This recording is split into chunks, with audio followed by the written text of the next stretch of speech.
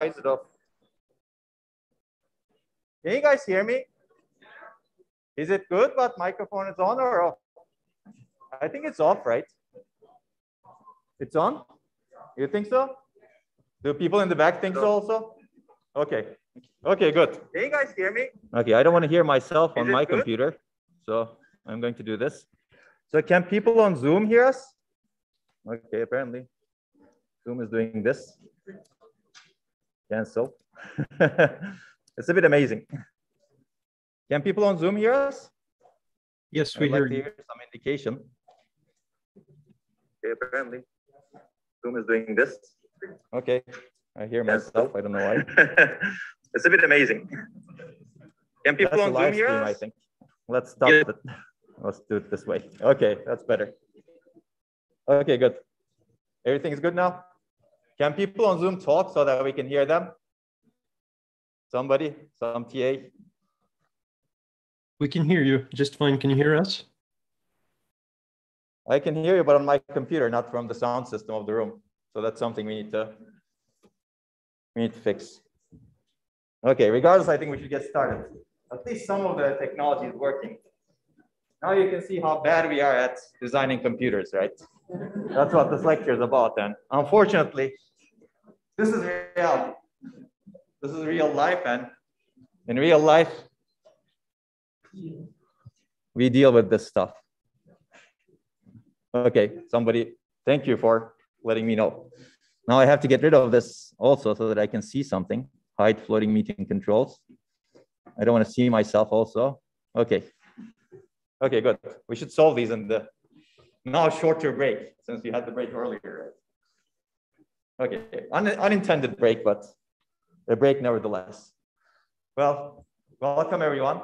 It's actually great to see so many people. I wasn't expecting so many people after 2 years of, well, 1.5 years of the pandemic. Last time I gave this lecture here, it was, I think, early March 2020.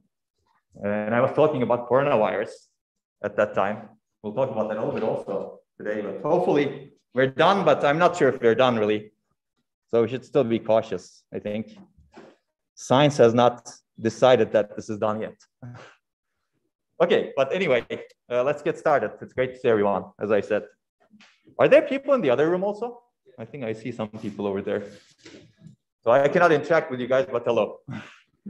Okay, so hopefully you're here for digital design and computer architecture, which is a bachelor second semester course. Hopefully many people are in that situation. There are always a small fraction of people who are not in that situation. They may be visiting. Everybody's welcome. So let's get started. I mean, I have a lot of slides actually. This lecture is the fun lecture, let's say. We're not going to do a lot of technical stuff. This is an introduction. My goal is to give you an introduction of my philosophy of teaching and research and life in general. And also give you an introduction of what's happening in computer architecture today. Because today, 2021, 2022 is actually a very exciting time to be doing computer architecture. It was not the case, let's say, 20 years ago, 30 years ago or so. But today we're having a lot of issues, including the reliability issues that we observe right now. But there are other issues that we're having today that we will see. So hopefully you'll share my excitement. But again, this lecture, you don't need to take notes or anything. You can feel free to relax and enjoy the lecture. Okay, some people are already doing that. That's good. And you can see that this is already not working again. But I know the reason, I think. Okay, now it's working. That's good. Okay, so let me introduce myself quickly. I'm a professor here. I've been here for about 6 years or so. I think this is the sixth incarnation of this course. Last 2 incarnations were actually online. Well, the 2020 incarnation switched to online very quickly, but 2021 was fully online. Before coming to ETH, I was a professor at Carnegie Mellon University in Pittsburgh, USA. I was there for about 7 years, or actually I stayed there longer than I was physically present there. Before that, I started the computer architecture group at Microsoft Research, which is one of the premier research labs in industry. And I was there for 2.5 years or so after my PhD. During this time frame, I also worked at Google, VMware, Microsoft Research, of course, Microsoft, Intel, and AMD. So we do a lot of interesting work with industry as well. So I will hopefully give you some stories about what happens in industry, because there's a lot of exciting things that goes in industry also, in addition to academia. I got my PhD from University of Texas at Austin in 2006. If we have time, we will get to issues like prefetching in modern microprocessors. I developed some methods for prefetching in modern microprocessors that is employed in some of the microprocessors that you may be using today. We cannot tell exactly which one, but you may see traces of it. And before that, I was a bachelor's student just like you at the University of Michigan. I did 2 degrees, computer engineering and psychology, and I graduated in 2000 or so. That makes me feel old now. You guys are just starting. Anyway, at some point you'll be like this also. So everybody gets old at some point, right? Okay, you can reach me. You can find out more about me and our work in this website. I guess I should be using this so that other people can see. And you can reach me via my email.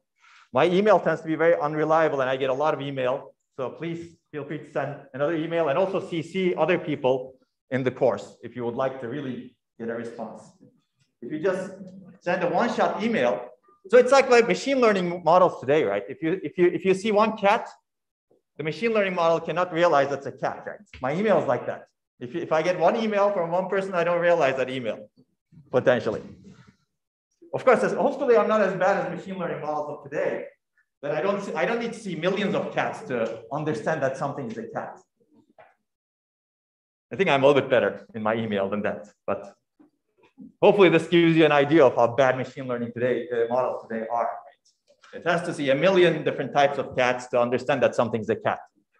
And maybe we should be questioning that. And I think that's my main mission in this course, to make you question things, to think critically. Maybe nothing else matters in this course, but giving you that idea that you should be questioning everything and thinking critically is the thing that I most value that you get out of this course. So if you see a machine learning model like that, maybe think again, right? And that's a good thing to do today, because we will see some, let's say, unreasonable numbers spent on energy for training these models so that machine learning models can become slightly better. So how do we make that fundamentally efficient? Well, that's a systems problem, basically. It's all the way from algorithms to devices that we design. We need to make everything efficient. Because if you don't, maybe we'll not have this world in 20 years or 30 years. Some people suggest 2050 or so, but you never know, right? Anyway, I digress. This lecture is about digression also currently, but okay, so I do research and teaching in computer architecture, computer systems, hardware security, bioinformatics, and you'll see a lot of it clearly in this course. We'll start from the beginning, of course.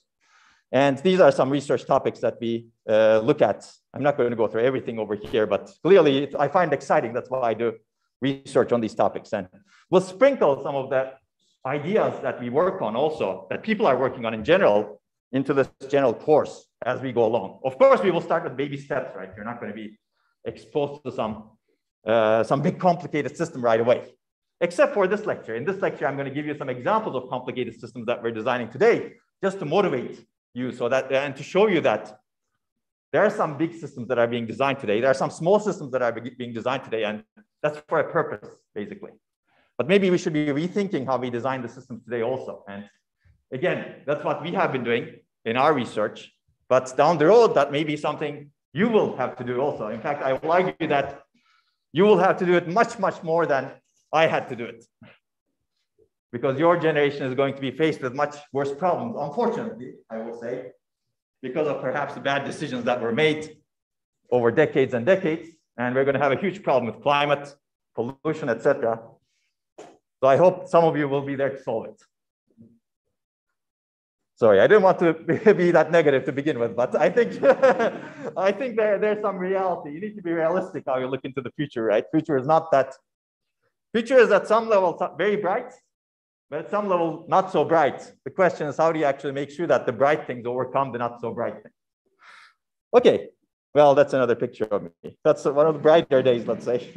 It's in a good place in Zurich. Can anybody guess where this is? No, this is Zurich. Close enough. That's the closest guess I have received so far. Say it again.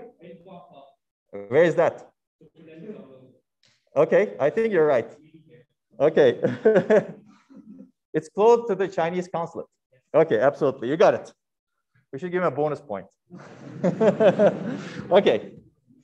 Okay, so let me tell you a little bit about myself and the group who will be teaching this course. So we work on research, as I said, and my goal is really to build fundamentally better architectures. As I said, we want to make the architectures fundamentally better than what they are today. And architectures consist of everything that you see here and more. Basically, how do you make the chips fundamentally more efficient, fundamentally higher performance, fundamentally secure, safe, reliable, which is this slide essentially. We will talk about this briefly in this course also. And how do you make these chips or systems overall? You will see that it's not just about the chips, basically. This thing, for example, this cell phone is not about just one chip, right? There are tens of chips in here. It's a system on a chip.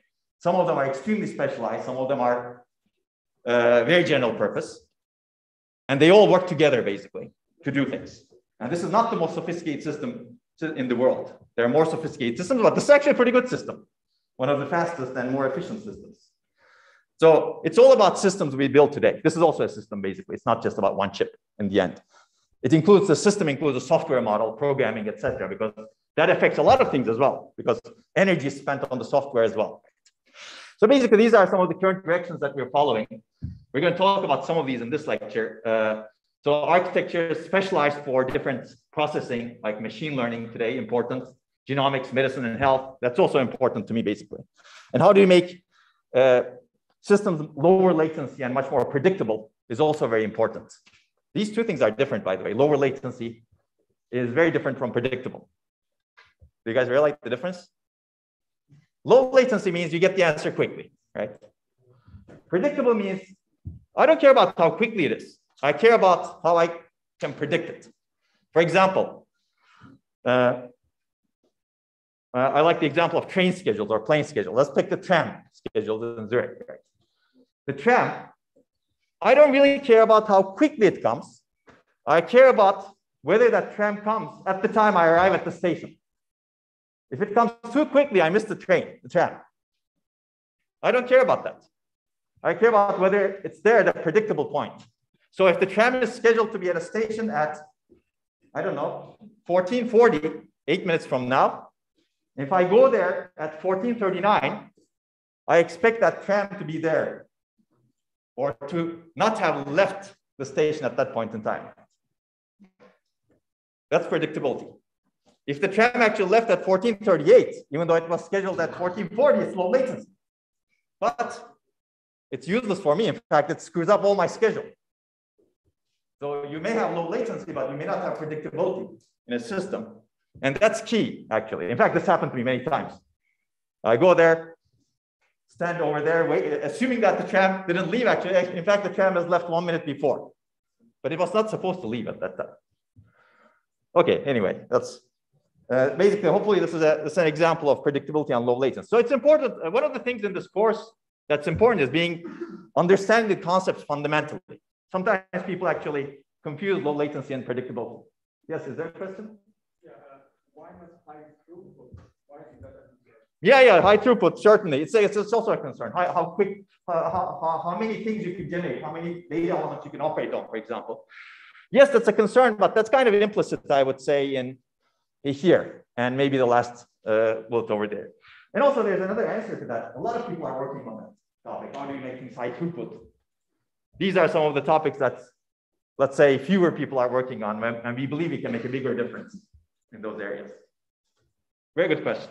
So high throughput is also different from latency, right? Latency is how quickly you can get one element, or how quickly you can do one thing, whereas high throughput is how many things you can do in a given time. Okay, we'll talk about that later. Okay, so I don't want to go into a lot of detail on research, but data is a big problem, and we will get to it toward the end of this lecture if we have time. And our goal is really to design fundamentally better systems and architectures. And I believe they need to deal with data well. They need to be data-centric, meaning do not move the data a lot around. We have a lot of data today. We can generate a lot more data than we can process. how do you actually be frugal about it? The machine learning example that I gave you earlier, it takes so much data to really understand what's going on. And even then, understand is in quotation marks, right? Is it really understanding things about data, or is it really, I don't know, some statistical model, basically? But can we actually be much more data-centric? Can we be more data-driven and data-aware? Don't worry about these details right now. But let me introduce my group also. Several of them are here in the front. They helped me set up. But you can see that we are a big group. We have more than 40 researchers. You can see 3 of them. I will name them. Mohammed here is one of the major TAs. Atabak here is a new PhD student. And Mohammed is a postdoc who's been with me for some time. And John is a PhD student also. So they're going to be your TAs, in addition to some other people. And if you want to learn more about us, you can read. You can see pictures here, for example. And you can also read some of the newsletters if you're so inclined. Maybe it does for a good bedtime reading. You know, depends on what your choice is. So we have a lot of alumni also, and I'm proud of them. So let me talk about the course also. Clearly, you're here for the first course, but we also have a seminar course that you can take. In fact, people who are excited about computer architecture usually go ahead and take that course. And if they're also really excited about architecture, they can take the advanced computer architecture course, which is a master's level course. And you can find all of them online. In fact, this is the last incarnation of digital design and computer architecture. Unfortunately, it is fully online, but you can also watch those lectures instead of coming here. But it's good that you guys are here. I'm not discouraging you not to come. But we're going to essentially follow very similar material, not significant changes. Of course, I always update the course with some things that I believe are important to change depending on the situation. So you will see some examples in this set of slides also. So this is the computer architecture course. Again, everything is online. You can study them. This is a seminar. And we also have hands-on project courses. You can find a processing in memory course, for example, genomics courses, and heterogeneous systems course. So I'll go through. This is just to give you an overview of what we do, basically. So we also have live seminars. And in fact, I would like to invite you to one of them that's going to happen next week. This is February 28th, next Monday, 6 p.m. Zurich time. This is going to be about, Sean Lee is going to give a talk. As you can see the title, Thinking Outside the Die, Architecting the Machine Learning Accelerator of the Future. And he is the co-founder and chief architect of this very interesting company, Cerebras, which builds wafer scale chips. Chips are this big, basically. You can hold it like this. And I'm going to show you pictures of this later in the course. And the reason is, again, machine learning is extremely computationally and memory intensive. If you really want to do a good job in machine learning inference and training, you need to build a chip like this, according to them. And I actually like their direction, and I invited them to give a talk. And I would like to invite you to this. We're going to share the Zoom link, so you can join on Zoom. You don't have to join on YouTube, but you can also join on YouTube if you're interested. You can also ask any questions you may have. Okay, so let me give you my mindset before we go into a little bit more interesting stuff, let's say. Maybe this is interesting, we'll see. So I like principles in general, and I think in the next few lectures, we're going to talk about some principles, and I will point you out some computer architecture and systems principles as we go along. But I'd like to give you some basic principles that we follow in our research. First of all, I think teaching is very important for me. Education and research, these go hand in hand. It's not just about research, it's not just about education. These have to go hand in hand if you really want to advance the society. You have to do cutting edge research so that you can leap forward, right? If you actually say, oh, I'm happy with what I have, I'm not going to do anything, then that's the end of progress, right? You have to do cutting edge research to leap forward, but you have to educate also to leap forward. So if you just do research without education, that's not leaping forward, because there will be a huge disparity in the society. But if you do research and teaching, and if you keep doing this, then you actually have a much higher impact on progress.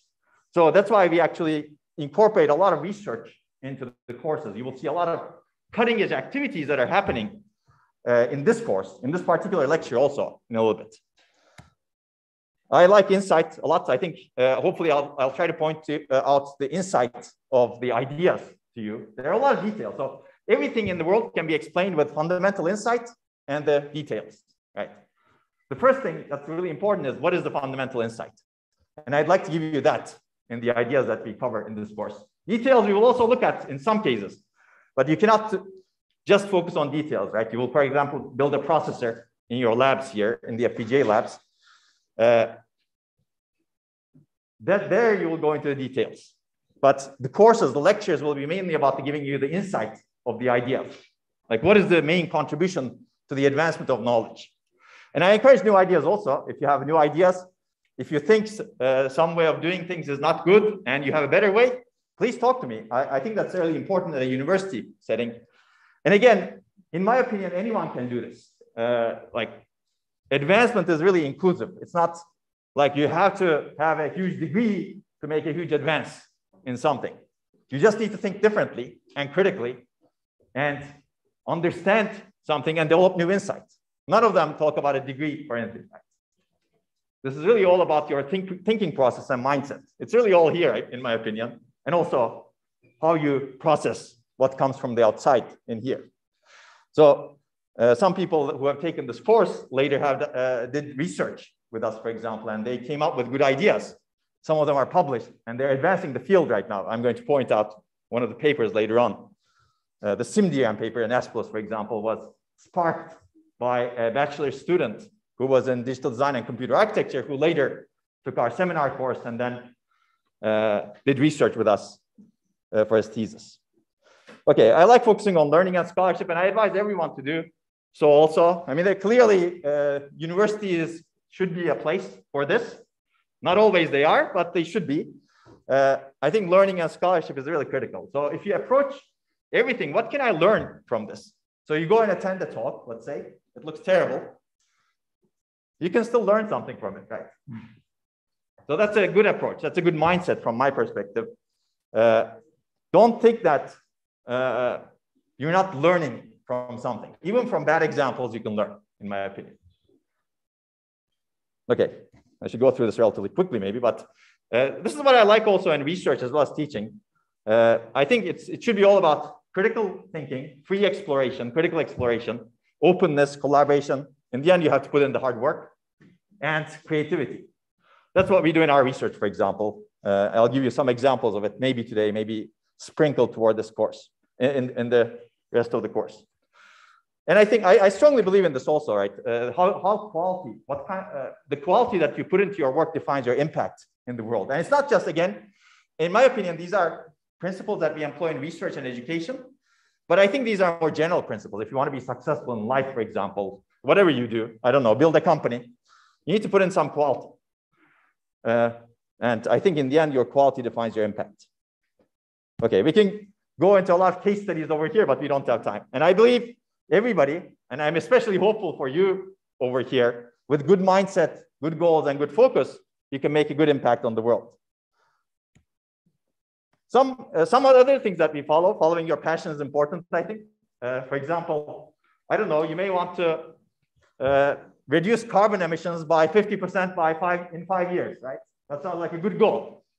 Unfortunately, not many governments have that goal, but I think people should probably have that goal. Maybe you should work toward that goal, right? That's a good passion to have. There will be naysayers. Many people will, for whatever reason, it could be, well, you can think of reasons, right? It could be they don't believe it. It could be they have some ulterior motive. They will not benefit from what you do. They will try to derail you. But if you have a good goal, follow your passion. And I think building infrastructure, this is specific to research perhaps, but you need to work hard basically in the end to enable your passion. You need to build some things. You need to show that your idea works, right? And this lecture is all, this course is all about showing ideas that work. And some ideas that don't work and why they don't work, or under what conditions they don't work. We're going to examine a lot of these trade-offs basically in this lecture. And I think I already said this. So in the end, I think people who change the world are resilient and focused. They don't get distracted or detracted, and they make things happen basically. Hopefully I'll give you that mindset in this course also, but because I think it's a really important mindset, right? Making it happen. There's no other way, in my opinion, to make progress. And again, I will finish with this one. Maybe I've given you a lot of these slides, but I believe everyone can make a good impact on the world. Okay, I mean, there's a lot of material that we talk about in research. I'm going to refer you to these talks if you're interested. Some of these talks at some point will be assigned as extra credit. We'll also talk about that. but you can find a lot more information, basically. I think if you want to have more of this kind of discussion, you can watch some of the talks that we have delivered on some interviews. Okay, any questions? Okay. Okay, so let me talk about how to approach this course. I think maybe this gives you an idea. This was the mindset part. Why? I don't like this. You know why? Because there's a... I've been doing that a lot recently. I don't know why. Yes, please.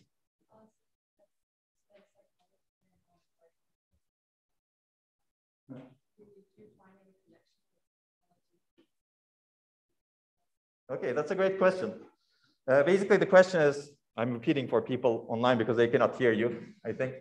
I studied computer engineering and psychology. Did I find any connection between the two? Yeah, absolutely, yes. I think there's a huge connection, especially in cognitive psychology, artificial intelligence. But that was not the reason why I studied psychology. But I like that connection for sure. And I think we need to look more into these connections across the field going into the future. Does that answer your question? More can be talked about this, of course, right? Because, I mean, psychology is also very broad, right? But there's a portion of psychology that is neuropsychology that studies brains and how people behave. And basically the cognition, how that works, consciousness. Of course, we don't know a lot about consciousness, but we know some of the mechanisms underneath. And there is a lot of relationship between artificial intelligence, better machines, things like that. Okay. Okay, let me talk about how to approach this course. By the way, it's good that we're having this lecture in person because in my experience, there are not such questions that are coming in Zoom. Unfortunately, you don't get this sort of interaction in Zoom. So if you're attending the class here, if you want to ask questions, probably it's best to attend over here. So how to approach this course? I think I'm going to give you some at least people who have enjoyed the course have made some good comments, and I'm going to give you. I believe they have a mindset that's a bit different. These are some of the comments that we received. They think it's a formative experience. Hopefully, you will look at it that way also, as opposed to just something where you will get grades. You can also do that, and that's your goal in the end, right? But maybe you may not enjoy it that much if your goal is to just pass the exam and get a grade, which I believe is not that hard, frankly. In the end, I mean, in the end, if you look at, I mean, everything about the course is online. You can go back last few years and you can look at the exams. You can look at what kind of questions come up. It's more or less similar, right? Yes, there are some differences over time, but yeah, if you study for the exam, you will pass this course. But hopefully you will take it to a level that's better than that, right? High investment, high return. I'm not sure if well, yeah, high investment in the sense that if you really want to do the job, let's say.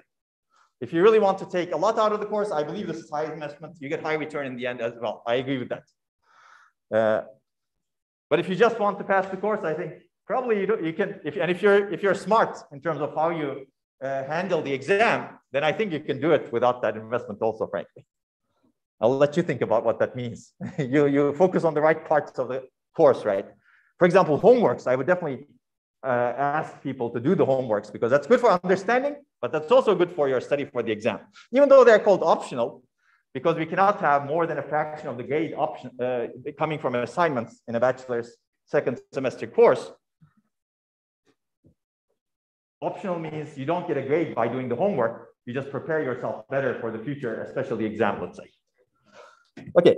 Record lectures. We're recording everything, so hopefully this is obvious and hopefully this will be useful. We've been doing that for almost a decade now, actually. And I guess you can you can do that also. You don't have to sit here on the maybe uncomfortable chairs. You can sit on your sofa and drink your beer and yeah. Okay. Yeah, I will try to be. As I said, if you actually have questions, remarks, I'm very open to answering them. We have some material to cover. If I cannot answer that, I will tell you, okay, we need to finish the material, but usually we have some flexibility. So feel free to just ask questions, whether during the lecture or outside of the lecture, outside meaning in the breaks or over email, etc. But email, don't forget my comments. Yeah, I don't know about this. Some people like the online experience. How many people prefer to be purely online? Okay, I see 0 hands, I think. How many people prefer to be in person in class? Okay. How many people don't care? Okay. I think those are the full choices. Maybe we have a selection bias here because clearly you're all here. Okay, well, hopefully every one of you will feel this way, but I have a feeling that not all of you will feel this way. Frankly, there are very few courses that I would do any time that I have taken in the past. There are some. Okay, so I think I would suggest that you approach this course as a learning experience as opposed to just passing an exam experience. Think about long-term trade-off analysis, like the critical thinking and decision-making skills this course brings to the table. And I will try to emphasize that. We'll cover a lot of ideas within the domain of computer architecture and digital design, sure. But a lot of the analysis that we make, analysis skills, critical thinking skills, trade-offs, maybe we should think about it this way or that way, that is much more common than, that's basically about life in the end. In life, you make these decisions. And I think this sort of trade-off analysis done on many, many ideas can enable you to think in a different way. And we'll cover a lot of concepts and ideas, as I said, this way. We'll cover a lot of fundamentals as well as cutting edge. And hopefully you'll have a lot of hands-on learning through the labs. And in the end, I think like everything else, your mindset will determine what you get out of the course. And think about it that way. If your goal is to pass the exam, then have that mindset. I wouldn't recommend it for, let's say, the bigger educational goals that you may want to reach, but that's your mindset. In the end, it's your life, right? It's your decision. I cannot make that decision for you. If your mindset is you actually want to do something bigger, then you can get something bigger, perhaps.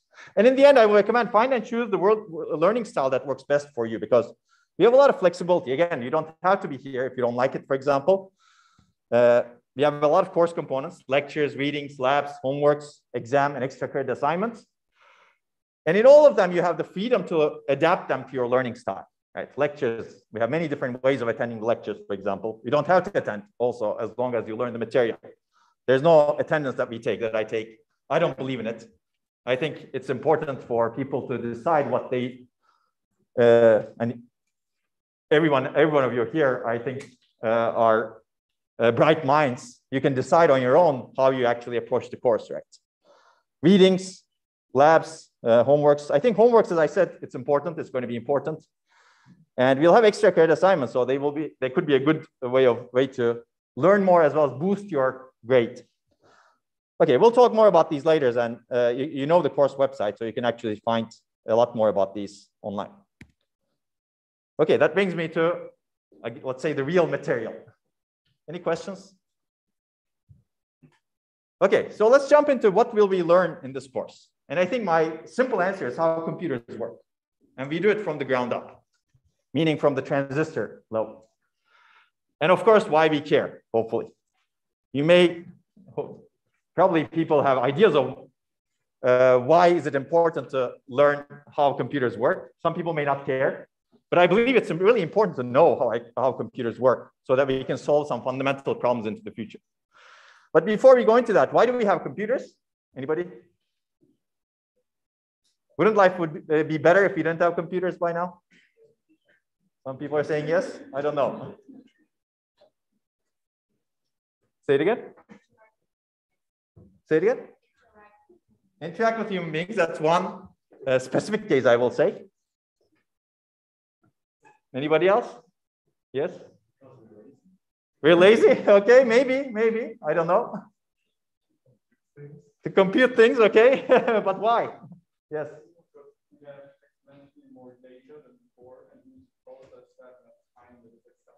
Okay. Yeah, that's one. I think you're giving me some points that all make sense. No question about that. But in the end, I think, well, I guess this is the other way of thinking about the question, why do we do computing? I think the very general answer is we have a lot of problems and we want to solve them, right? You can, even if you don't think about this a little bit, even if you don't think something doesn't look like a problem, even if you think something doesn't look like a problem, you can express everything as a problem, right? For example, communicating with people, right? We have a problem. we get better methods of communication using computers potentially. So this is the overall general answer I would give. If you reword this, I think we want to gain insight in some way. And this is the answer Richard Hamming gave. How many people know about Richard Hamming? Hamming codes. Okay, good. I see a lot of hands.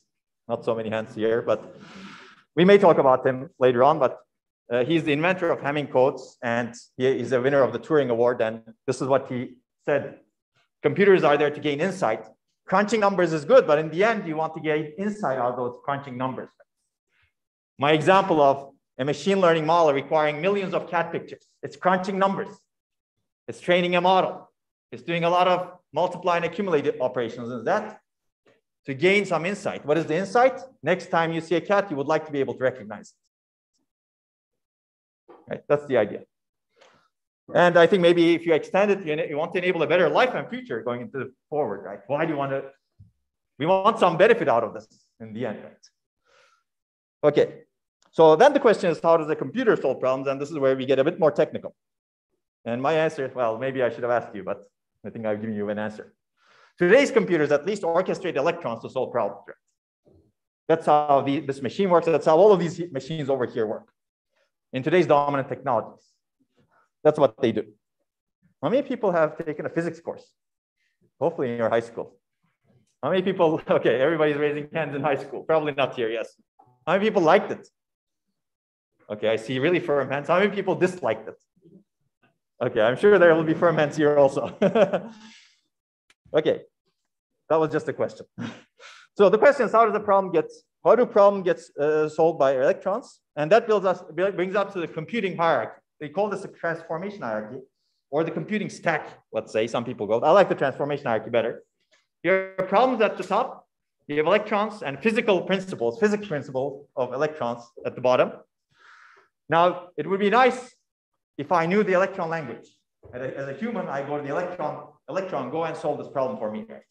And coordinate. This is how I coordinate. But that doesn't work. I don't have a language to communicate with electrons. I have an interface problem. Electron is an interface problem. We cannot communicate. So we built a hierarchy. Problem gets transformed into an algorithm. Algorithm gets written in a programming language. It gets executed in an operating system, which consists of many, many components. And the program gets compiled down into a software hardware interface instructions that are communicated to the computer. Computer has a microarchitecture that can execute those instructions one by one, and we will see a lot of that. That microarchitecture is implemented on logic gates, which are built on transistors, and transistors operate based on electron principles or electrical principles, let's say. And that's the transformation hierarchy, basically. That's how we can communicate with electrons so that we can get electrons to do what we want them to do to solve our problem at the end. And your problem can be anything, right? It can be, maybe your problem may be frivolous to someone else, right?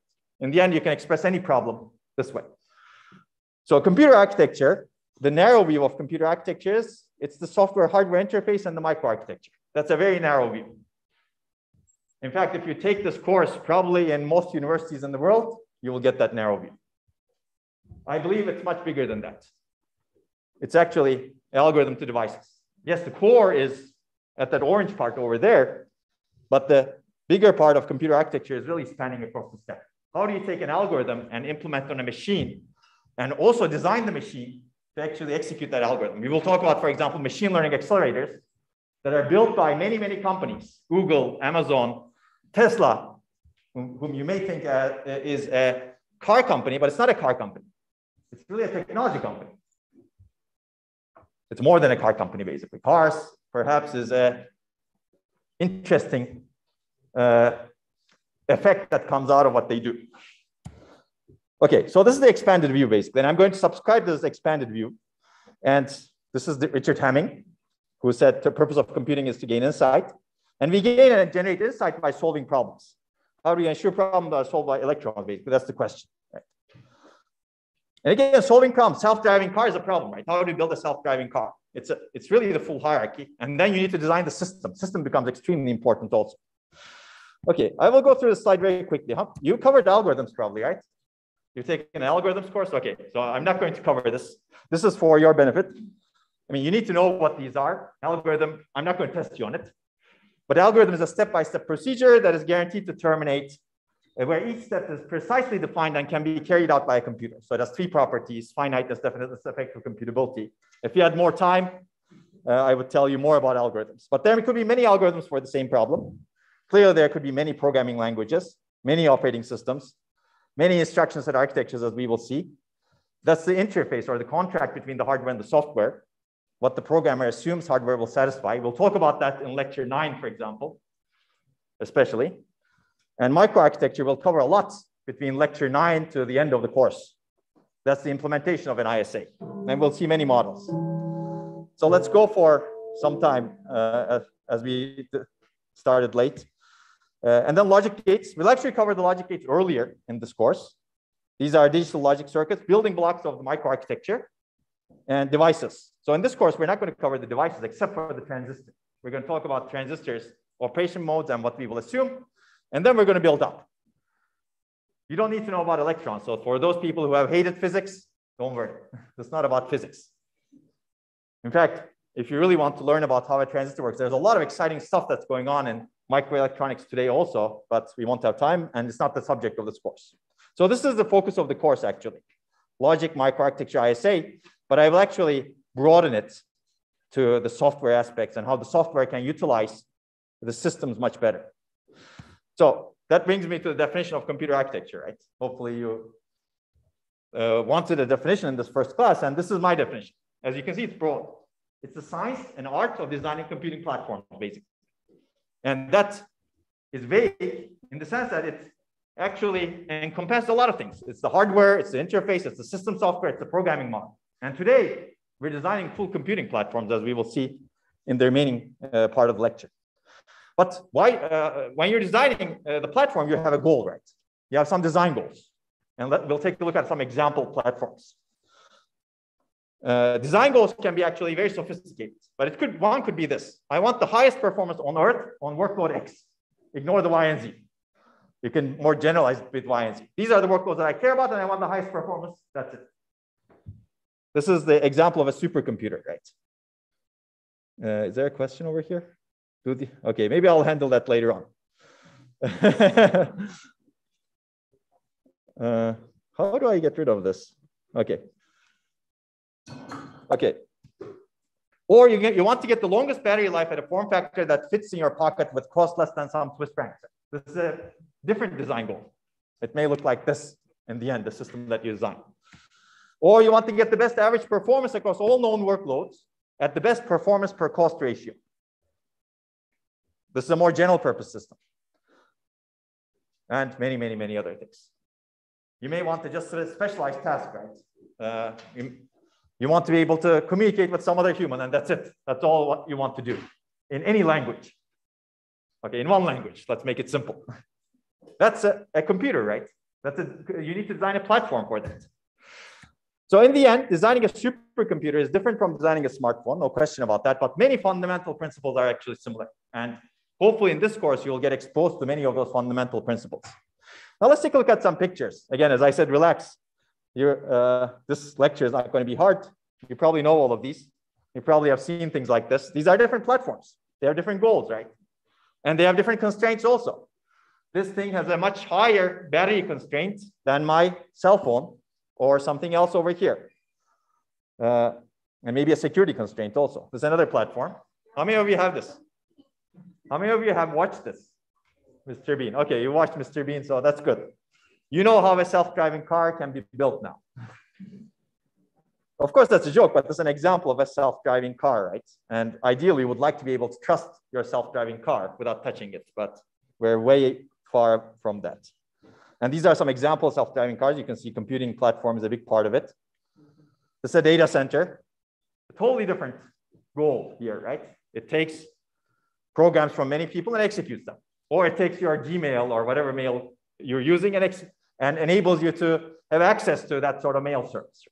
There could be many, many, even data center platforms can be specialized for different applications, right, in the end. This is a supercomputer. It may look similar, but it has a totally different purpose. Its purpose is to execute some important high-performance computing, scientific applications in the highest performance manner. More recently, they've also been taking into account energy efficiency. not just performance. This is from China, Tianhe 2. It was at some point the fastest supercomputer of the world. But if you care about what is the fastest supercomputer of the world today, this is Fugaku from Japan. So it's clearly much more efficient today. In fact, it has more than petabytes level of storage. You can read more about these clearly. But clearly, there's a race to build supercomputers also. This is another platform. It's a board that can execute machine learning fast, machine learning inference, built by Google in 2016 or so. It's a specialized accelerator. The goal is to execute machine learning models fast so that you can recognize a cat. Of course, that's one example, right? It can do many other things. It can do translation from one language to another. Why? Why did they decide to do that? Because it was not enough to use general purpose computers to do that task in their data centers. They said, we want to build our own computers. You don't think of Google as a hardware company, but it's a systems company. Systems includes hardware. And this is actually really important for them. This is the version 4 of their platform, much more capable. It was introduced last year. This is Tesla. It's their board. I think they call it the self-driving computer. Maybe this is an earlier generation. And their goal, again, is to design a self-driving car that can quickly make decisions, right? Quickly detect a pedestrian, for example, detect something that's blocking the road so that they can make a decision. Why didn't they use general purpose chips designed by Intel and AMD? Because they know their software and they want to do better. Those chips were not enough. We have these demanding applications that require building systems like this so that you can make intelligent decisions much faster. Of course, you can always argue that it's not intelligent enough yet, and I absolutely agree. But there's a reason why people are building these systems, platforms today. This is more recent, Tesla's, they call it the Dojo chip, I guess, or Dojo system, D1 chip. And the goal here is to learn the model so that these chips can execute them in the field. The machine learning training is done on these chips. And these chips are actually a much bigger part of a data center, as we will see. They introduced this last year.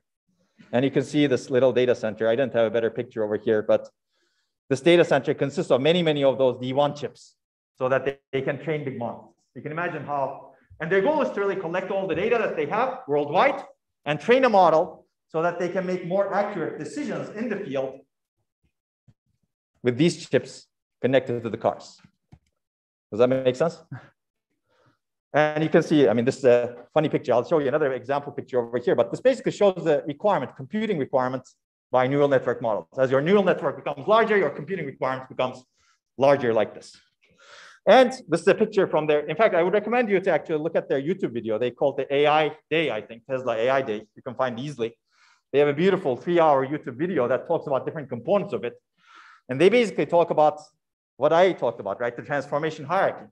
It's all about the transformation hierarchy. It's chip, you build a chip, you build a system, you build a cluster, and you build the software on top of it. Software includes, of course, algorithms, languages, compilers, system software, everything over there. This is my transformation hierarchy, kind of dumbified by Tesla, let's say. But it's real.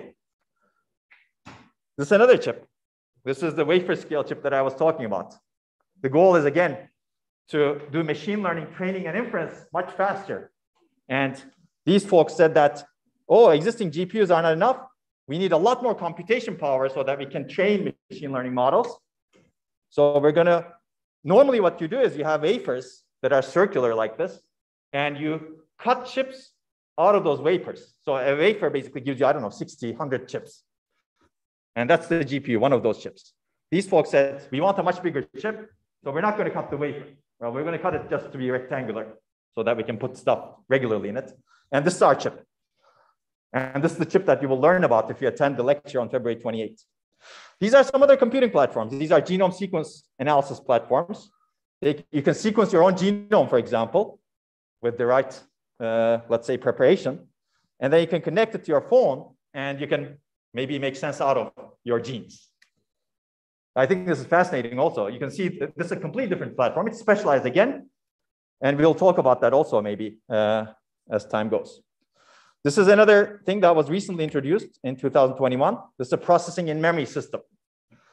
We will see that existing machines have processors, memory, they're far away from each other, and they communicate. As a result, a lot of data moves between them. This is extremely inefficient. These folks from UpMem said, why don't we have memory and put the processor inside so that data doesn't move out of the memory? And data movement is extremely expensive today. So you may think, okay, computers are good number crunchers, right? They're actually extremely good number crunchers. A sophisticated addition operation consumes, let's assume that it consumes 1 energy unit. A data movement operation consumes almost 3 orders of magnitude more, basically 1,000 energy units. So data movement is much more expensive than computation today. That's why people are trying to build systems that look like this. Okay, so basically, why am I telling you all this? These are all systems, and these are all system designs. They're not just hardware. They're really the expand view of computer architecture. You have some algorithm software and you want to run them efficiently. Well, you cannot run them efficiently with the traditional thinking. You really need to design your system from the ground up so that you can run machine learning efficiently. You can run some data analytics efficiently. You can run your database efficiently. So that's what we're doing today, basically. We have this expanded view of computer architecture so that we can maximize energy efficiency and performance. And we need to co-design across the hierarchy, algorithms to devices, and specialize the system as much as possible to attain our goals. Of course, this all depends on your goal in the end. So I think I've already defined computer architecture, but this is another definition: the science and art of designing, selecting, and interconnecting hardware components and designing the hardware-software interface to create a computing system that meets functional, performance, energy consumption, cost, and other specific goals. Let's talk about why study computer architecture. We want to enable better systems, clearly. We want to make computers faster, cheaper, smaller, more reliable, more energy efficient, clearly. Didn't I say that over here? Amazing. We want to exploit advances and change in underlying technology and circuits. We want to enable new applications so that we can solve our problems better. And today, we're much better at that because thanks to the computing devices that we designed, like visualization, self-driving cars, personalized genomics. In fact, machine learning is really due to computer architecture also because of GPUs. So if you look at the training algorithms or neural networks, they were designed in the 1980s. Unfortunately, because of the data requirements and the training requirements, computation requirements, they were not really successful until 2012 or so. In 2012 or so, some folks, some actually graduates and undergraduate students from University of Toronto figured out how to use GPUs to train these models very fast, extremely fast. And after that point, this was called ImageNet. Actually, they did very well in that competition. And after that, machine learning took off, basically. The GPU, graphics processing unit, was so powerful because of its design that it enabled the new machine learning revolution that we're experiencing today. So you see that these systems can enable new applications. Yes, please. Do we still use GPUs as the main processing equipment for machine learning, or have we basically taken the person that the GPU also deal and making it to special That's a great question. Basically, the question was, do we still use GPUs for machine learning, or do we take the best parts and have a specialized machine learning accelerator? I would argue that we do both. So if you really want to get high efficiency, you need to specialize much more than a GPU. Even GPUs actually have specialized parts today called tensor cores by NVIDIA, for example, that are specialized for machine learning. But many people in the world still use GPUs. I would argue that they're not cutting edge. The really cutting edge people are actually those who are designing their own accelerators, incorporating principles and ideas from GPUs as well as other things. That's an excellent question. And we will see some of those later in the course. We'll talk actually in this lecture, I will hopefully get to some of them as well.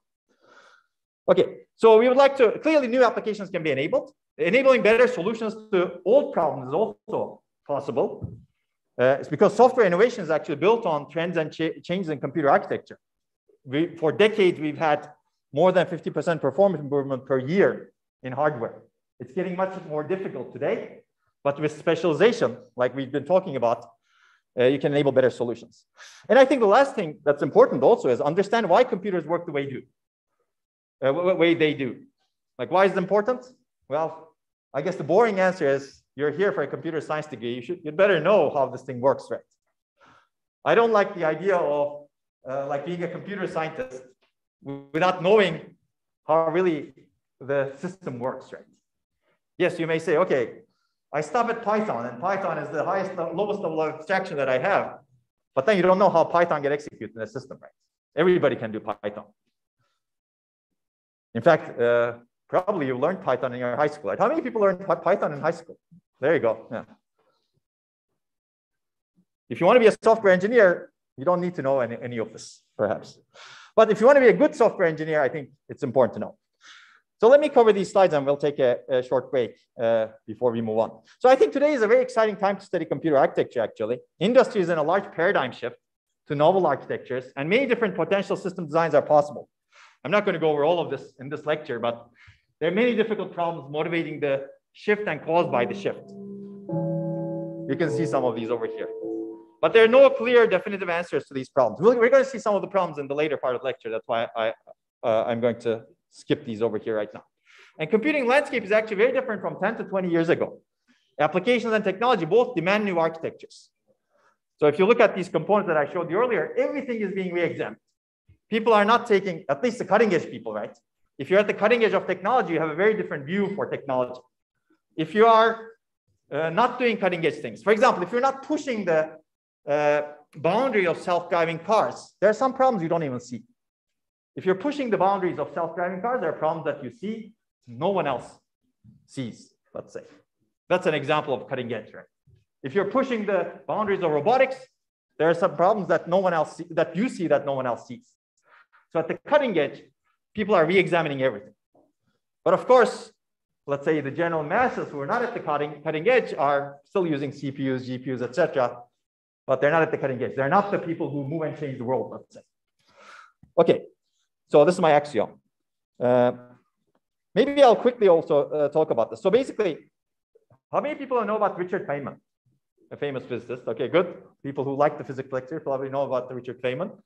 So he was a famous American physicist, Nobel Prize winner also. But basically, he is known for saying this: there's plenty of room at the bottom. So think about the transformation arcs that I showed you. Problems, electrons. At the bottom, there are electrons and devices, right? There's a lot of room there, basically. We can grow. We can enable computing to be much better by doing innovation at that level. And that's actually very interesting, right? Nanotechnology has happened this way. Today, a transistor is very small, on the order of nanometers. Even less, actually. People are pushing that.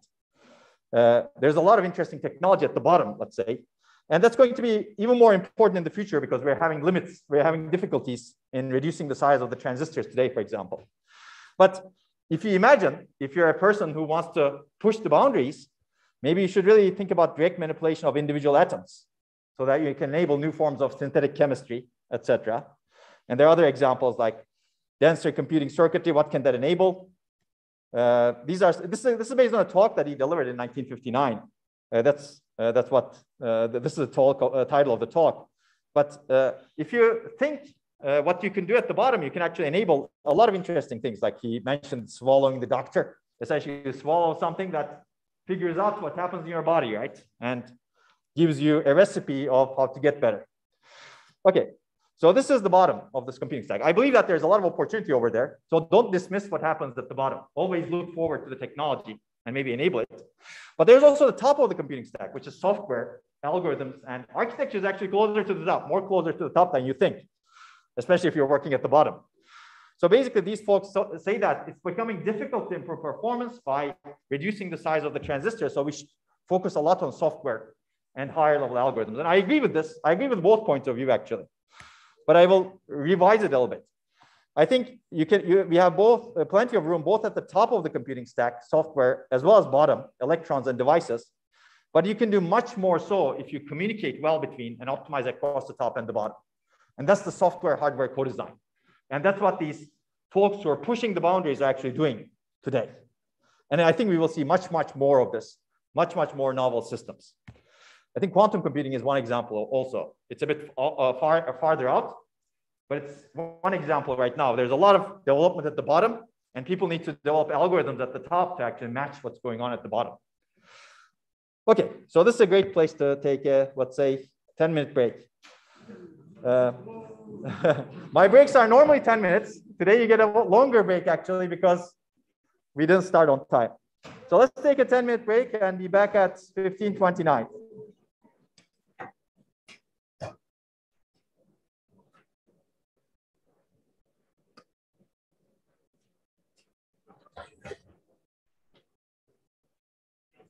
Are you muted, Onur? Say it again. Are you muted now? Yeah, I should mute. How do I mute? Okay.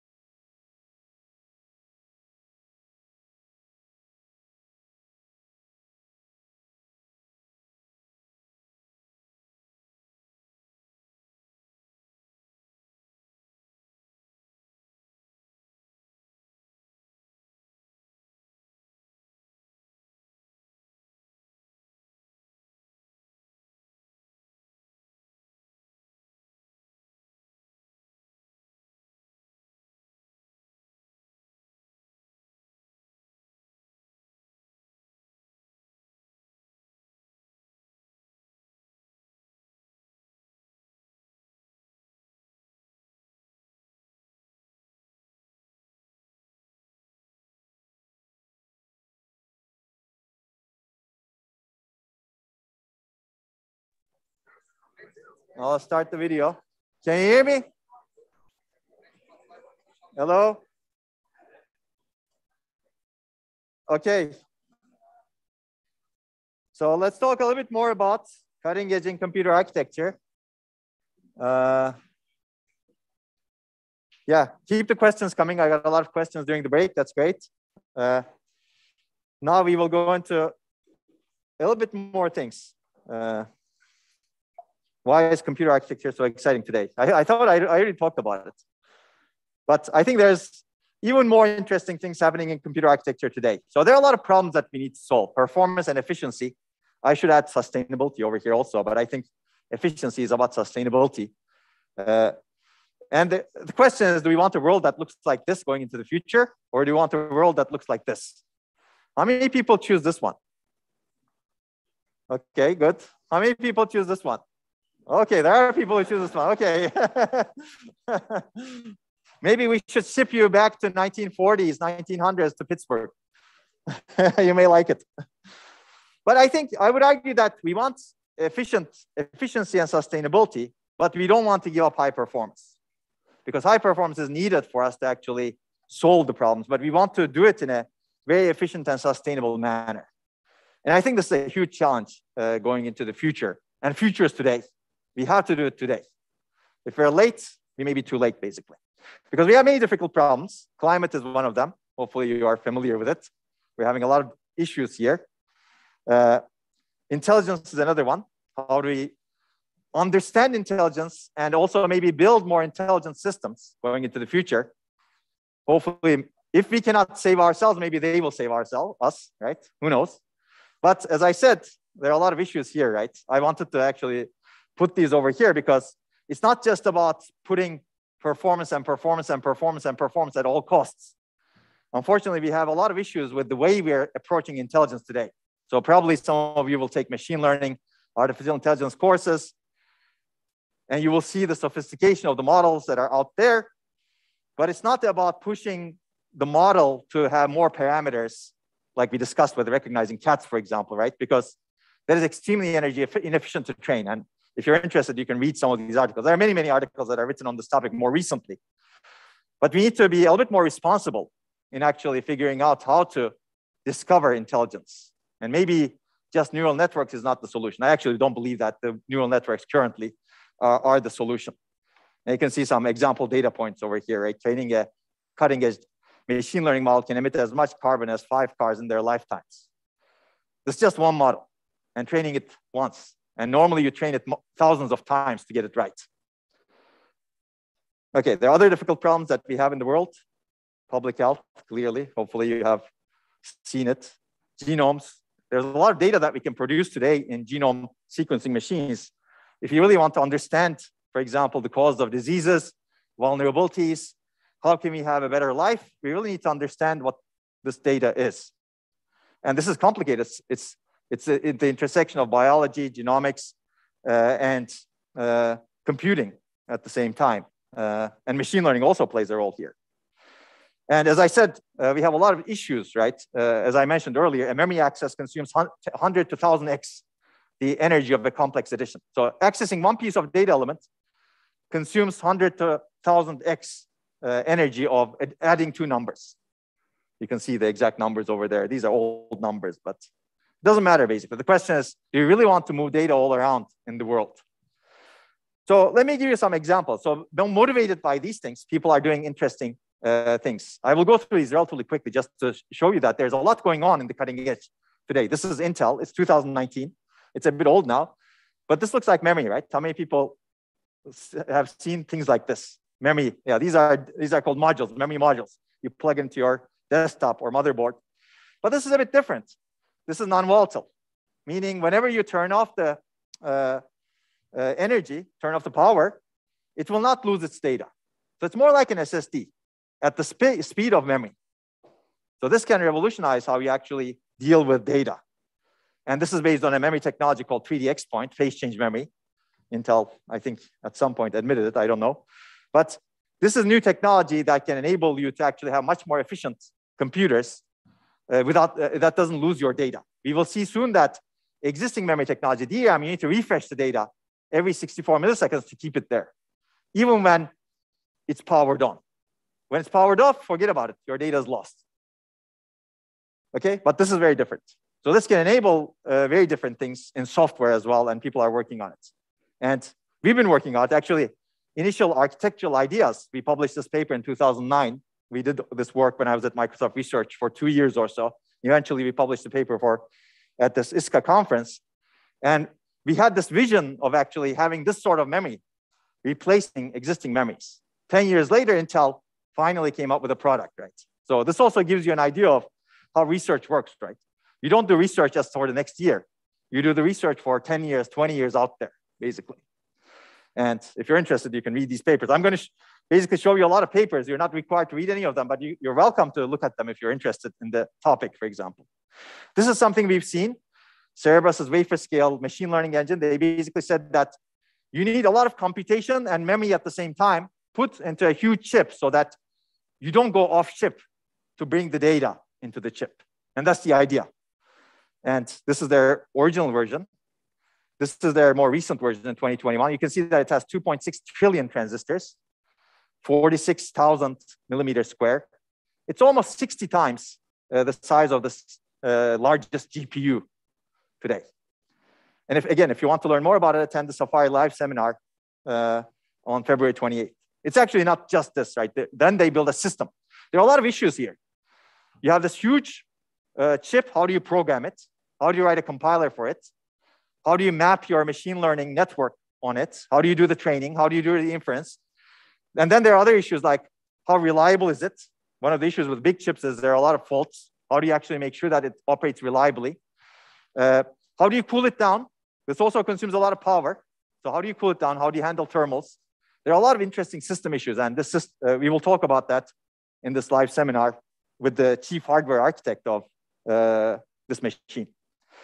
This is the processing in memory engine I talked about very briefly, but this is also real. You can see these are also memory modules, right? A little bit different. These are DRAM modules. They're similar to what you have, but they can do processing. You can plug it into your system, and assuming you program it right, you can do processing inside the memory chip without moving data out of the memory chip. And if you're interested, you can read more about it. There are FPGAs you can buy today in the labs here. If you don't know about FPGAs, don't worry. How many people know about FPGAs? Okay, that's good. These are reconfigurable architectures. We'll have an introduction to them next week. But in your labs, you will get to know them very well, for good or bad. You may like them, you may hate them. It'll be up to you, I guess, up to your mindset.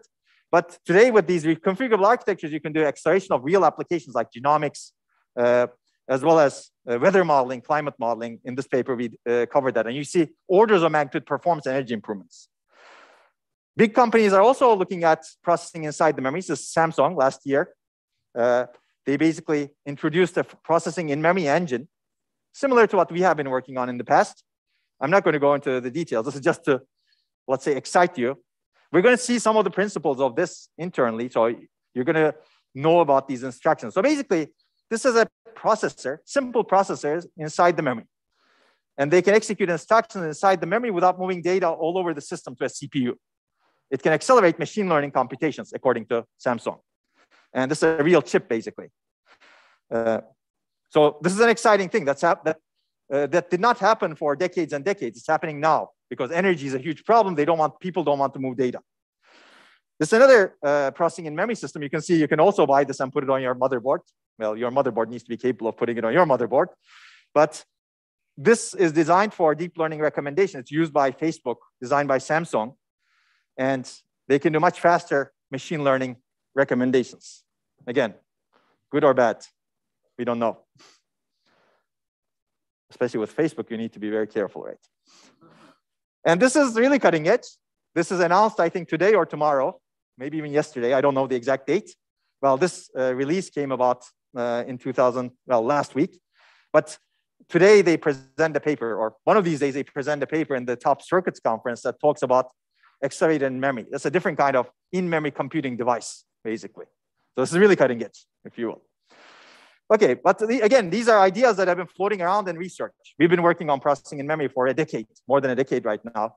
But these are some example works that we have done. I'm not going to bore you with it, but there are many applications that can benefit graph analytics, for example, the recommendation systems clearly. Mobile devices can benefit. This can benefit from processing inside memory so that you don't move the data between the processor and memory. And energy is a huge deal over here.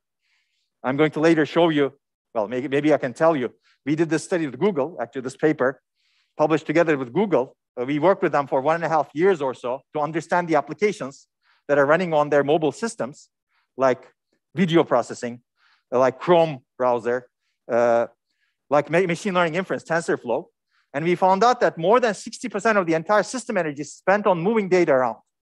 Not computation, not storage of data, just moving data around between the processor and the memory.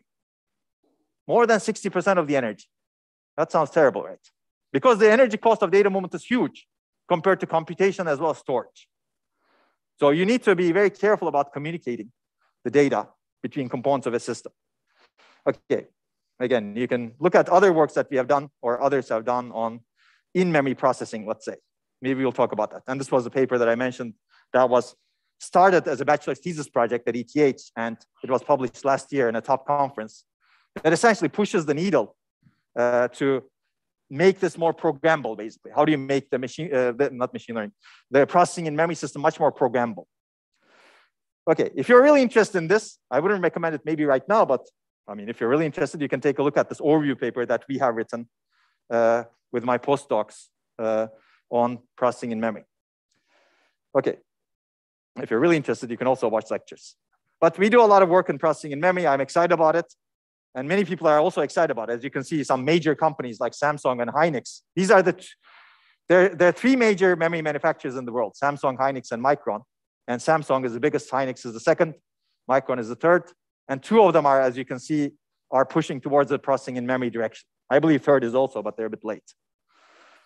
Okay, so that's performance and efficiency. Let's talk a little bit more about performance and efficiency. I've been talking about it earlier also, but there are other examples. This may not be as specialized, but this is in this computer, actually, Apple M1 system on a chip. Many of you may have it also. Some of you who are willing to pay more to Apple probably have the M1 Max that you will see soon. But this is a general purpose microprocessor, actually, that is for a mobile system on a chip. And you can see that it's complicated. We're going to see different components of it, actually, in this lecture. But you can see that there are some processors in it. They're called cores. Some of them are high performance. Some of them are less energy efficient, let's call them. There's a GPU. There's a neural engine. There's a machine learning accelerator, basically. There's a vision processor that's not marked here. And there may be other accelerators that are not marked over here. So you can see that it's a heterogeneous system. And there is a lot of memory, caches. We will talk about all of these. You don't need to know any of this right now. Basically, we're going to talk about all of these components as we progress through this course. But the exciting thing is, a company like Apple, which is traditionally a design company and software company, right? They basically said, we're not getting the performance and efficiency out of other stuff that we buy from other people. So we're going to customize our own hardware to the software. Basically, we're going to build our own hardware and customize, because we know what's running on our software. We're going to design our entire stack to be run on this chip. And I think they're doing quite well. In fact, maybe they're doing much better in hardware than in software, because they tend to have a lot of buggy software these days. This is the Max system, if you will, M1 Max. You can see that it's much bigger. So it's exciting. But of course, chips are becoming bigger also. As you want to get higher performance, your chips are becoming bigger. Okay, we talked about Tesla. Again, the same approach. I want to get the highest efficiency and performance, make quick decisions, make the system much better. I design my software and hardware together. Another example here, we've seen this. Cerebras, exactly the same approach. Design my software and hardware together. And software means all parts of the software. Algorithm, compiler. Maybe they modify the language to take advantage of things. System software is modified also. Sometimes the system software doesn't exist if it's an accelerator. The very lightweight software exists. So basically the same approach. Hardware is designed so that they can take advantage of the hardware for their software. This is Google Tensor Processing Unit, as I mentioned earlier, generation 2. So this was designed for machine learning inference. Later, they amplified the capability so that they can do training of the models, formation of the models. This is generation 3, generation 4. You can see architecture is advancing. it's becoming much more capable. In a board, you can get 1 exaflops. Exaflop means exa floating point operations. What is exa? Is it 2 to the 18? No, 10 to the 18? Anybody? I cannot keep track of it after some point. Did you find it? Yes, okay, 10 to the 18, let's say floating point multiplications per second. That's a lot. Okay, so we will see the principles of this. So these are based on, all of these systems are based on some principle, basically. The TPU, tensor processing unit, is based on what's called a systolic array. It's modeled after the human body, let's say. You have the heart and you have the veins, and data flows from the heart to the veins and gets processed along. So we will see this later in lecture 19 or 20 or so, 19, I believe. We will see a lot of actually interesting things about it. Again, at the core of it, there's a systolic array that can do multiplication, mixed matrix multiplication very efficiently, so that you can execute these machine learning applications very efficiently. And the rest is the system design, the software stack that can take advantage of it. And there are many other companies actually building machine learning chips. Big companies, small companies. If you want to do a startup, this is a good time to build your machine learning chip and system, get a lot of money, but you'll be competing with hundreds other startups. It's a great time, actually. This is, startups in this area are booming today. I will show you in a little picture. Well, this is 2019. This is the AI chip landscape, according to this website over here. In 2021, that became much bigger. In 2022, that's going to become even bigger. So we will see where this is going. The goal is to really make higher performance and hopefully also more efficient chips. Certainly, a lot of people are pushing for higher performance. Efficiency is, in my opinion, extremely important, but maybe it's not pushed as much in this landscape, let's say. Okay, so that was the performance and efficiency. We're going to get back to that in applications. But there are other aspects of computer architecture that are extremely important also. Reliability, safety, security, privacy. I think we all care about that. Like if I want a self-driving car, I really care about all of these, right? I don't want just performance and efficiency from my car. I also want these. That's why pushing the technology in domains like that are extremely important. Maybe I'll give you examples from real life, right? This is a bridge. Does anybody know what this bridge is? Yes? Oh. Not when marching over it, yes, but it's a bridge that collapsed, yes.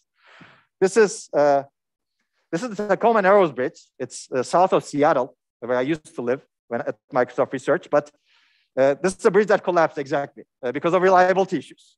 And you would argue that bridges are critical infrastructure, right? For thousands and thousands of years, humanity has built bridges. And humanity was actually very careful in defending their bridges at the war times, for example. And it's critical infrastructure. If there's a bit flip in this bridge, meaning if the bridge actually falls, then you have a reliability problem, security problem, safety problem. If some people are marching on it, then you have a serious safety problem. In this particular case, there was no one marching on it, but there were other bridges where people were marching on it or were doing whatever.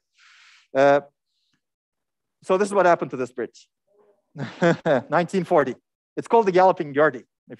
There's a lot of video. There's actually a video of this falling down also, because it was expected. I mean, something was wrong with the bridge. It was doing this because of aerostatic flutter, and as a result, at some point, it collapsed. They couldn't fix it. That's another view. But basically, this is a fundamental problem. If you think bridges are important infrastructure, then you should think that computers are even more important, because computers are a lot more common everywhere. They're going to be even more everywhere. They're going to be making decisions for us. Bridges are not important. I will argue, relatively, right? Relatively speaking, they're not important, but computers are everywhere. And there's another bridge, right? These people are very happy right now, but if something small happens in that bridge and they fall down, they're not going to be happy next minute.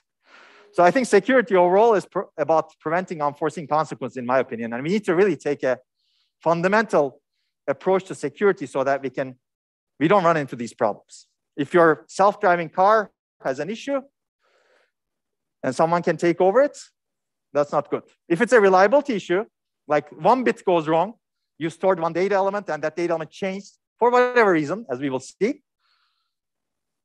then your self-driving car may not behave as expected. So this is again, then the question is how safe and secure is this platform, right?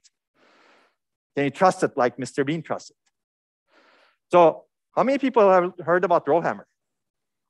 Okay, now you'll learn more about it because this is something that my group has discovered together with Intel in 2012, but we wrote the first paper in 2014. And essentially, I would consider that the cause of this bridge is full going into the future, of course, not in the past. So the idea is here, you have these memory chips, and you can predictably induce bit flips on these commodity memory chips that are manufactured by 3 major manufacturers that we talked about and more.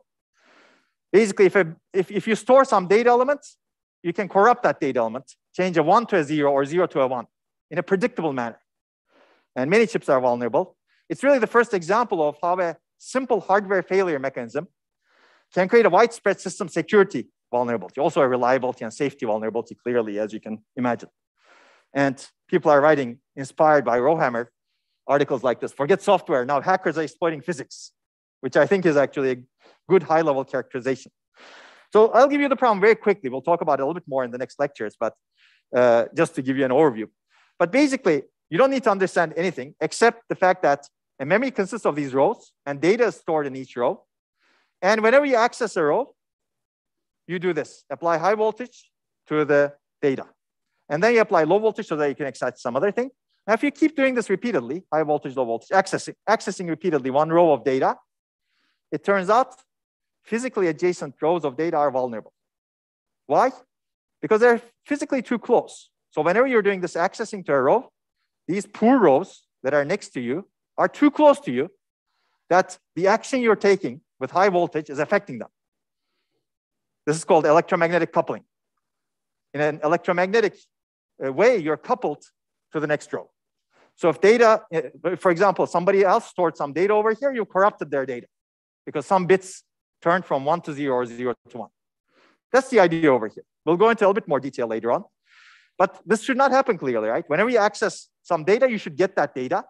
That data should be correct, and everything else should not change, right? That's how it should work. Now you're breaking some fundamental trust, level of trust in your hardware. The hardware is not giving you that guarantee. The hardware, if you keep accessing a row, some other rows get corrupt data. How do you deal with it?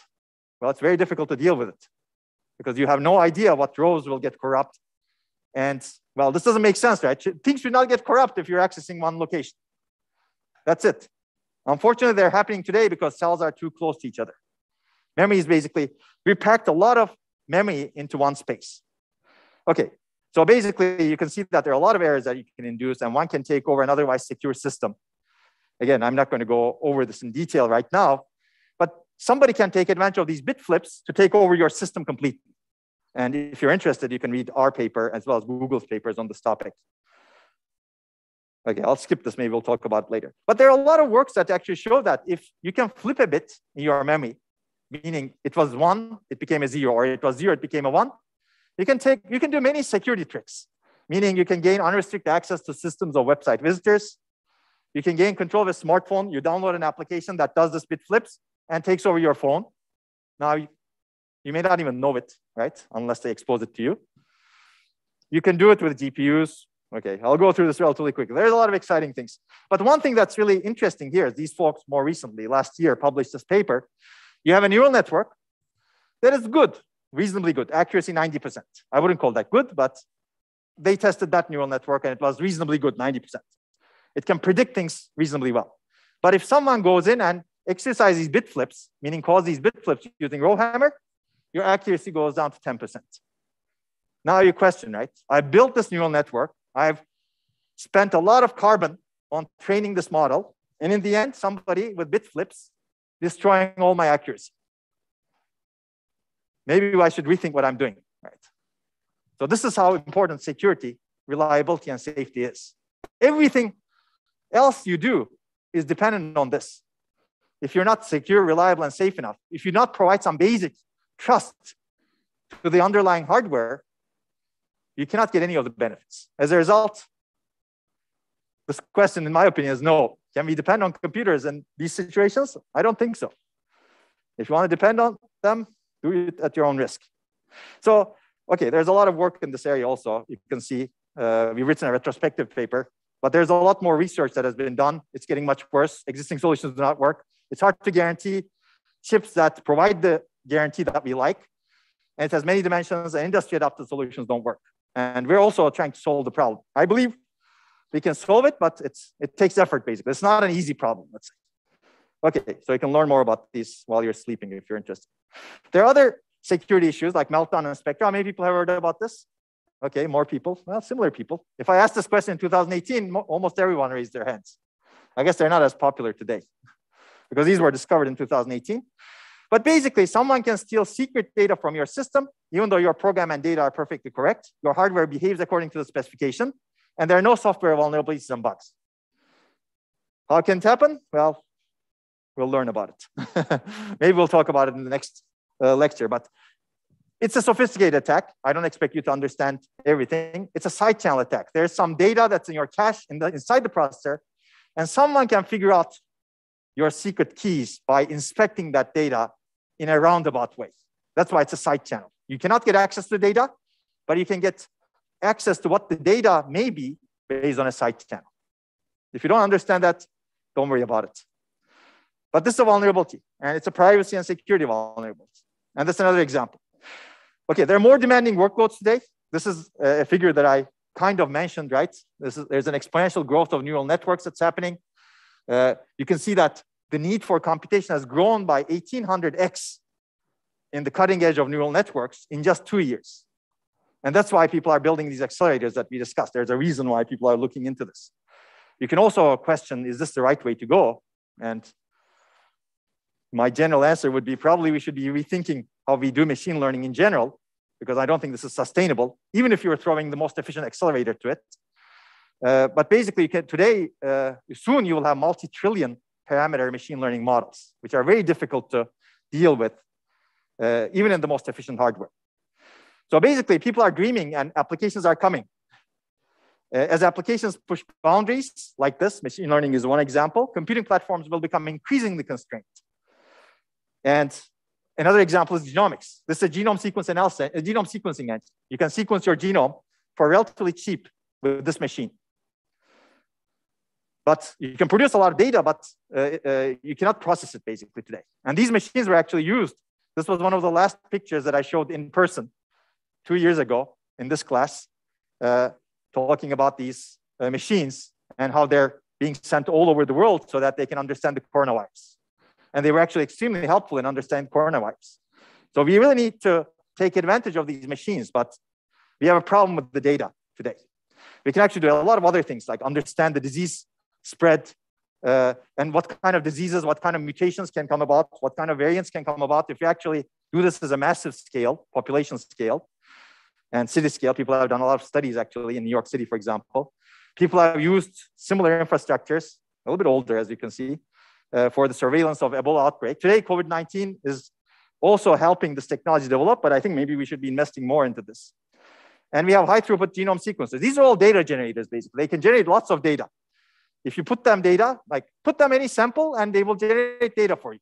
They will sequence genomes. The question is, what do you do with that data? And you can see an example of how many genomes are being sequenced yearly. So basically today, scientific discovery and medical advancements is really bottlenecked by our computers, computing platforms. How well can we design our computing platforms so that we can actually take advantage of the data that's being generated? As a result, again, people are designing specialized accelerators, and we have been doing it in our research. So software acceleration is important. We've been doing FPGA-based acceleration, which we may briefly talk about later. We've been doing in-memory acceleration of DNA sequence analysis, and there are algorithm architecture co-designs for DNA sequence analysis. Again, I don't expect you to know all of these, but the idea is to show you that there's a lot of systems that are being built to do genome analysis today. And the future is very bright, in my opinion, here, but we need to design systems to take advantage of it.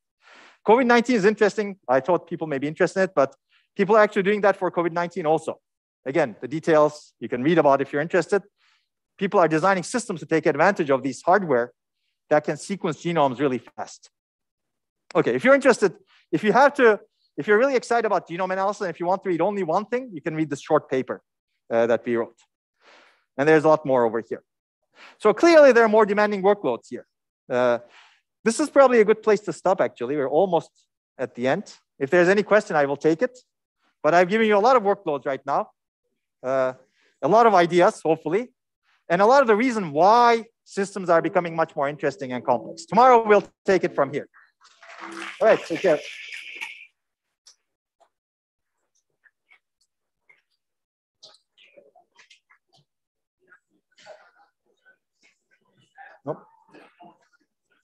Nope.